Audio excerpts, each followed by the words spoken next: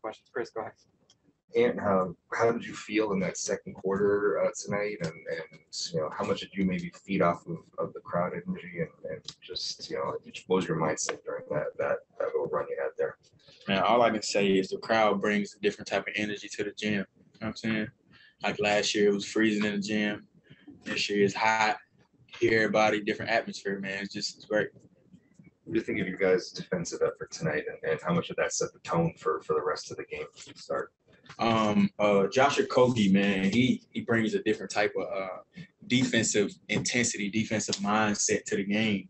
Just him being locked in, it makes everybody else locked in because we got to help him. And if we do that, then we're a great team all around. And did this show you what you can do when you play defense like that, even when shots aren't falling early, that you can still build a little bit of a lead to give yourself some cushion until the floodgates open? Yeah, I mean, the game starts with defense. Like, if shots not falling, you got to defend to, generate a transition, and then shots maybe start falling. But other than that, like I said, man, J.O. starts the defense for us, and we just feed off of that. You put in a lot of work on that shot this offseason, and I don't know if it necessarily showed in the preseason game. So how good did it feel that it showed tonight? Yeah, preseason, man, I wasn't, I didn't play my best basketball. It was more so that I would say I was just out there, just to be out there, but I'm here now. And like you said, I put a lot of work in on my jumper, and hopefully it showed, and I just want to continue to show progress in it. Nights like tonight when it is going like it did in the second quarter, like, does that just feel good when the work leads to those results? I mean, I don't even think about it as feeling good. I think about it as that's what I do. You know what I'm saying? I put the work in, like I said previously, like a 9 to 5 every day in the summer. So I mean, it should fall. You shot 12 threes tonight, much more than you drove to the basket, but you made half of your threes. In a normal course of events, do you think that you're going to be probably shooting more threes than drives, or is it just kind of mixing it up? I mean, yeah, because in order for the lane to open up, you got to shoot threes or make them respect the jumper. You know what I'm saying? So if you look at how, if I get a switch, Christian Wood, he's playing all the way back. So I got to hit a couple threes for him to come up to respect my jumper. So, I mean, in order for me to get downhill, which I'm very good at, I got to hit jumpers. So that's why I worked on it so much. And you talked about the things you worked on, obviously, over the course of the summer. Why are you a different player this season than you were last season? Just I wanted to change my mindset, man. Just coming in every day locked in. I think me doing that is gonna just make me a better player all around.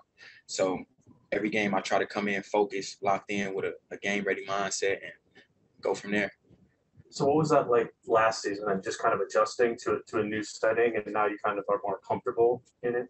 Yeah, I mean, last year, everybody was just comfortable. Like, we was losing. Everybody was just coming, just practicing, going through it. This year, we got energy.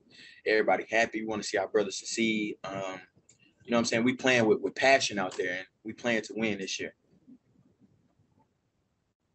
And you mentioned the crowd. Your first dunk of the year, could you just feel, like, the energy when you threw it down in that moment? Yeah, man, I felt like I was back at UGA, man. You know what I'm saying? Crazy fans, everybody there to support. It was all love. During that run in the second quarter, after that last three, were you pretending to call like timeout? Yeah, I was telling the coach call a damn timeout.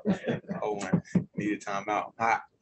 Sure. I didn't realize the time. I didn't realize it was 20 seconds, so he couldn't call a timeout.